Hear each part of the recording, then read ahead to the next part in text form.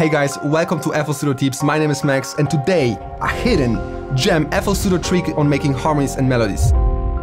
FL Studio is such a goldmine of the ADAW, look at this. So if you watch our previous video on 10 mind-blowing FL Studio tricks, you know that you can go and right-click on the typing keyboard to piano keyboard button and, for example, choose any scale you want. And then whatever you play on your typing keyboard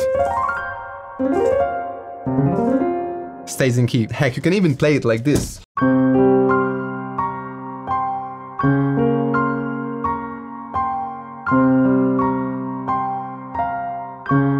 And now everybody asks if it's possible also on your MIDI keyboard. And of course it is, and it's super cool. And if something is super cool, there's 80% chance we'll be using Patcher. In this case, there's a preset VFX Key Mapper. Let's open it up, right-click on the output dot, and insert your favorite instrument automation clip. Of course, it's FL keys. And now open VFX Key Mapper, and now here vertically, it says what key you'll be triggering on your MIDI keyboard. For example, C, C sharp, D, D sharp. And horizontally, it tells you what note to trigger. For example, if I add A on the C line, if I hit C, it will also hit A. And you can do it manually, of course, but fortunately we have amazing presets. And for example, in chords, you can choose minor or minor. It's super cool anyway.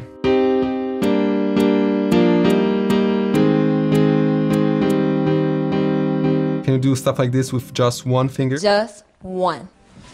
Now, of course, there are many more presets here, for example, scales, but I told you to show you something you haven't seen yet. And as in FL Studio Tips, I want you to think out of the box. Let's actually go out of the box, and we right-click again on the output box, insert another VFX Key Mapper. And now here we can go to scales, and for example, my favorite will be, of course, Japanese insane scale.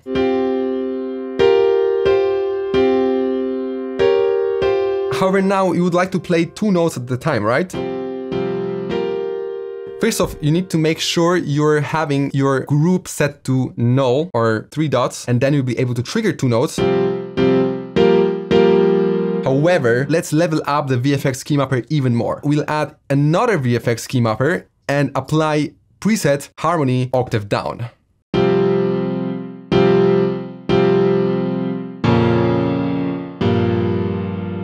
Now we can double it up and insert another VFX Key Mapper, and now we can choose octave up.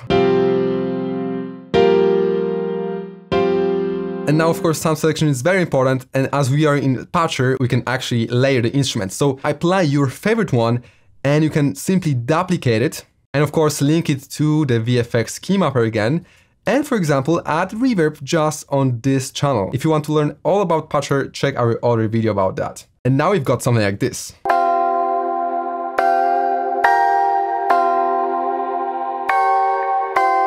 Heck, you can still even play it on your keyboard.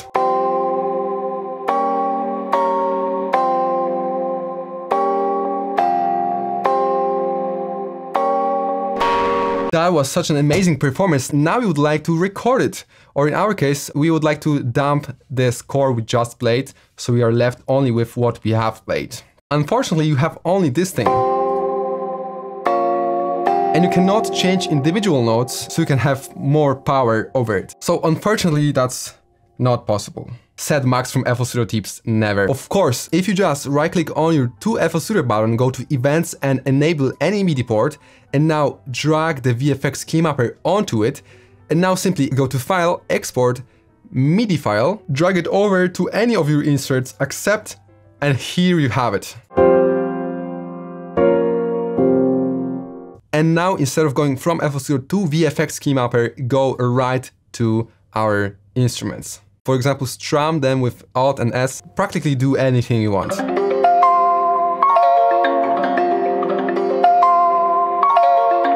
Also, you can, for example, cut the notes from the bottom to make it a little bit less muddy.